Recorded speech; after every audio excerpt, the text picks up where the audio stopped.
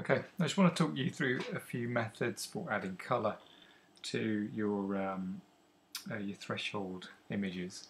So you might well be at the stage by now that you have quite a lot of images on your canvas, which is really good, but you will want to add colour to them at some point, and we've already looked at adding colour when you did the threshold picture of the Eureka Tower. So in this, I just want to go through a few methods for adding colour in some different ways as well. I'll just lead you through them as quick as possible. The first method I want to show you really is using the paint bucket, which you can just click on. And if you click on paint bucket and then click the colour chart, you can see how different kinds of colours come up, and you can select them. And paint bucket will basically put these colours into the right kind of areas on your picture. So you just kind of fill it in. If you want to change the colour, you can. A bit of yellow on there too.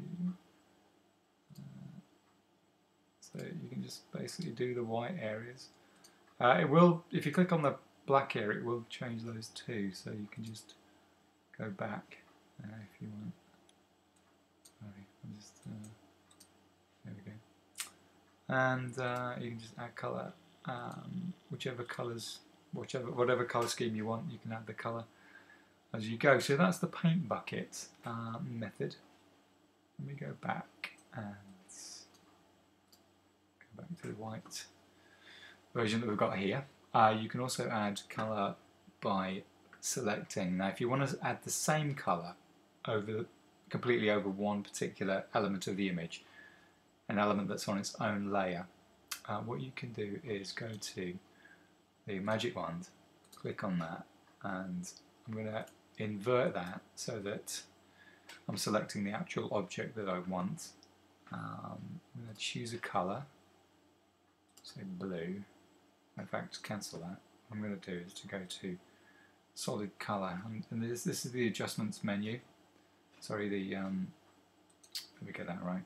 This is the adjustment layer.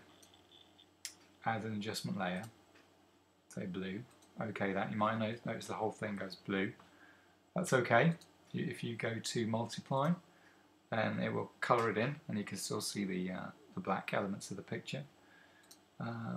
You can also use difference, and it gives that similar kind of colour two-tone scheme that you had in the Eureka Tower as well.